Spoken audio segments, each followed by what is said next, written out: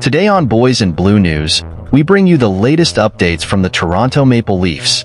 After the defeat to the Boston Bruins, Mitch Marner's situation is sparking intense debates and heated opinions among fans and the Leafs community. Let's delve deeper into how these criticisms are impacting the team. Keep an eye out so you don't miss any details. And don't forget to leave your like, subscribe to the channel, and turn on notifications to stay up to date with all the news and actively participate in our Leafs community. Your subscription is crucial to strengthen our passion for the Toronto Maple Leafs. Following the disappointing loss of the Leafs to the Boston Bruins, Mitch Marner finds himself in the spotlight, facing increasing criticism for his performance on the field.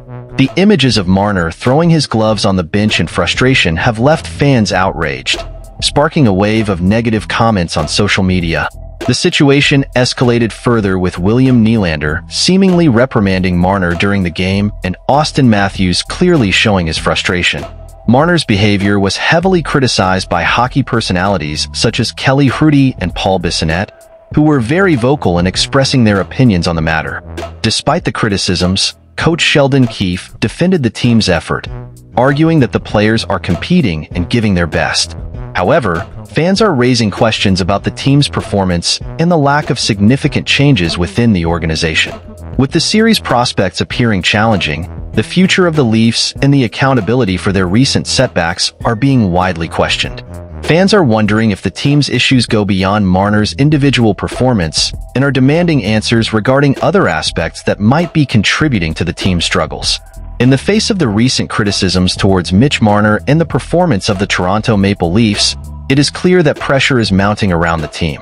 While it's easy to blame a specific player, like Marner in this case, the truth is that the responsibility for a team's performance goes far beyond a single individual. It is essential for the Leafs to reassess not only the on-field performance, but also the team's cohesion as a whole. Trust and communication among players are essential to achieve success in sports, and it is necessary for everyone to work together to overcome challenges and achieve goals.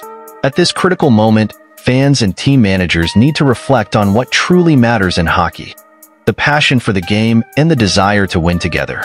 Criticisms can be constructive if they serve as a catalyst for change and improvement.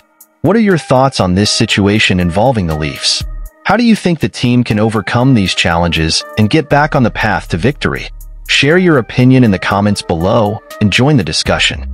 Don't forget to like, subscribe to the channel for more updates, and enable notifications so you don't miss any details about the Leafs.